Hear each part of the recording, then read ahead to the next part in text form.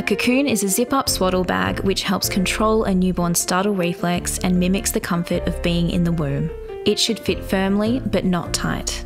Always check the height and weight recommendations on labels to ensure you have chosen the correct size. You should be able to comfortably fit 2 fingers in the neck hole. If the neck hole is too loose, it risks rising over the baby's face. If it's too tight, you may restrict breathing. We're often asked by customers if they should buy a newborn-sized cocoon or whether they should use a 0 to 3 months straight away.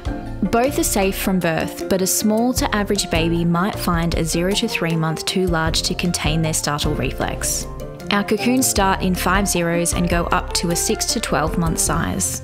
Our cocoons are bell-shaped at the bottom to ensure hip health and joint growth. Ensure you choose the correct TOG rating for the room temperature and layer accordingly.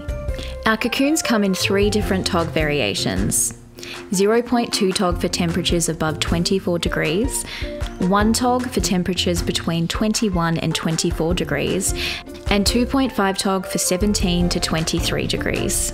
Your baby may prefer their arms across their chest or by their sides. The cocoon's fabric is stretchy so they can move their hands to their preferred position without startling themselves. Your baby may also prefer to sleep arms out, which can be achieved by releasing the press studs on the armholes.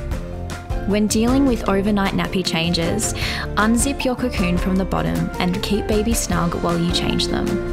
When you notice your baby starting to reach the end of the cocoon, or if it becomes hard to zip up, it is time to size up your cocoon.